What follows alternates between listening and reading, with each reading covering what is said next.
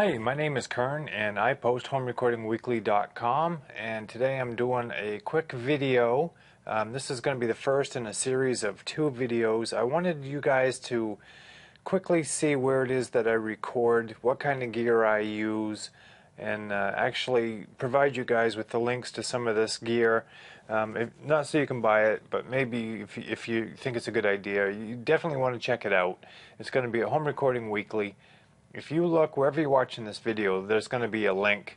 Go ahead and click on that link and it should take you right over to the website. I'm going to actually start over here, and you guys will notice this is just a 3-walled recording space, and I'm going to get more to that in my next video. So anyhow, the sound is kind of unique and different, and I'm going to show you guys what I did to make it just really just the way I want it. First, I got the VHT guitar amp over here. It's the Special 6 Ultra. I really like it. It's a tube amp, great for recording. It's 6 watts. It has a power attenuation system on it to turn it down in wattage, not sound or tone. And it has an effects loop, and it's a tube amp. All of this is great. But what I wanted to bring to your attention is the amp stand. My hardwood floors, I'm afraid, would take tone away from this amp. You know, the speaker gets vibrating, and the floor in the house would literally take tone from the amp. As well as, once the floor gets vibrating, it's adding tone to the amp, and that's not what I want to record. Another couple good reasons I use an amp stand is when I stand up and play, I can easily make my adjustments to the amp as I stand up, and it's so much easier to record. I put a microphone on a stand and I just drop it in front, no more bending over. So yeah, links to this stuff, the amp, the stand, all of it will be on the website. I mean, it's a less than $400 amp too, and it sounds great. The acoustic treatment that you see will be discussed in the next video. It's going to be all about the acoustic treatment, so I'm not going to pay too much attention to that right now. That's the big light I stuck in here so I can make this video. That's my 1980s CBS era Fender Lead 2 guitar that I just love. I've replaced the pickups in it. I think it's fantastic. So you guys, if you're not aware, I have a podcast, Home Recording Weekly. I'm over on iTunes and can be found at the website if you click on the podcast category. And I use my Electro Voice RE20 microphone when I do the podcast. It's a dynamic mic, good for broadcast stuff because it doesn't have that much of a proxy effect. And being a dynamic, you don't get too many pops and mouth sounds and things like that. I have it permanently mounted to my desk with this nice little boom arm, and I'm a happy camper when I use it. I use KRK 8s, Rocket 8s for monitoring. I love those speakers. That's what I use for my recording, mixing, mastering. And I have the KNS 8400 headphones, again by KRK, that I just adore. My focus is probably not that good right now, so there is that. I'm sorry about my focus on the microphone. There is that. I am actually putting a rack together right now. I plan on doing some live recording in the near future of bands, and I just am getting a rack together. That silver piece with the green light flashing is my interface for recording here at the house and on the road, I guess, as it were. It's the Presonus Fire Studio. It's an 8 input. It has 8 preamps. I love it. It's Firewire. Can't say enough good about it. That's a voltage regulator or power distribution system above it by Furman.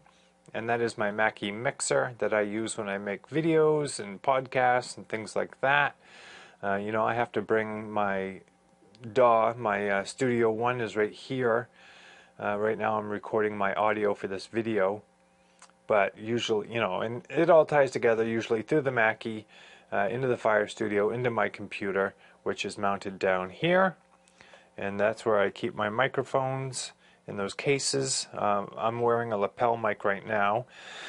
The fader port I just got from my friend Johnny Gibb over at Home Studio Trainer. There's a link for him going to be on this video post as well, but for some reason it's not working with my Windows Vista version 7. I'm really upset about that, but what can you do? A fun note, I also am a wood carver and a photographer, amateur wood carver. So many of you might remember the old logo, Home Recording Weekly. And I changed it because no one else knew. I don't know if you can see it, but that's a moai right here, you know, Easter Island head moai. But one of my first wood carvings was a moai, and that's where the logo was, or where the logo came from. But my brother-in-law Scott from Weekly Photo Tips said no one else knew that. Let me show you a couple others. So I've decided to change my logo for the better. There's another carving here as well, the kitty cat. I don't know if you guys can see that, but it's fun. That's what we do. Long cold winters here where I live in Maine. I'm going to be putting some sounds up real soon of this. I wanted to show you guys this. This is a condenser microphone. It's a pencil condenser, and it's actually made from a 12-gauge shotgun shell. It's actually called 12-gauge microphones. They're on eBay. They have a website. You know, for $50 delivered, I got a really nice pencil condenser microphone. It's 48 volt phantom power, of course. It's a condenser. It really sounds good on guitar, acoustic guitar, things like that. For electric guitar, if I don't use an SM57, recently I've been using the E609. Sennheiser makes it. It's the silver side, that's the business side. But really like this for the VHT. It sounds great. You know, in a lot of my music, all the way up till just recently, I've used this AKG Perception 220. It's a large diaphragm condenser, but it has a bass roll-off, if you can see it right there. I mean a high pass and a 20 dB pad on it.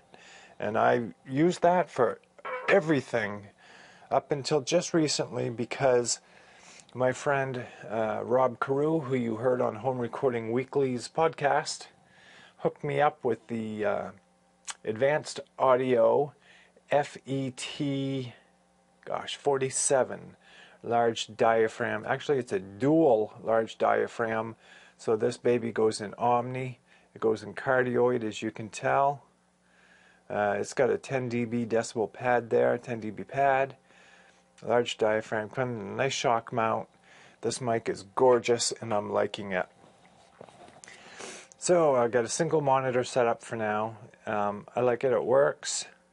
And then over here for all things MIDI, I have my keyboard. It's a full-size keyboard, 88 weighted key, and it's an old one, the old SL880 Pro. Who makes it? Studio Logic makes it. And again, it's an old one, but I really like it. It's never let me down. I like the feel of it. So if you guys have ever wondered where Home Recording Weekly comes from, this big mess right here is where the magic happens. And again, the next video I will go over all of the acoustics for this room, what I did to make it at least sound as good as I could make it.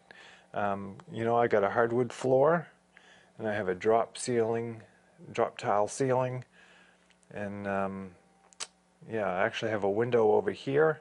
You'll see there's a absorber behind the window there, and there's a few behind the monitors, but we'll get into that next time. So from home, from my little studio here, thank you guys for checking it out. Head over to homerecordingweekly.com and type in the box Studio Tour in the search box, and you'll be brought to this page where you can check out all of this stuff that I've talked about today. And go ahead and subscribe, and that way you'll never miss another video.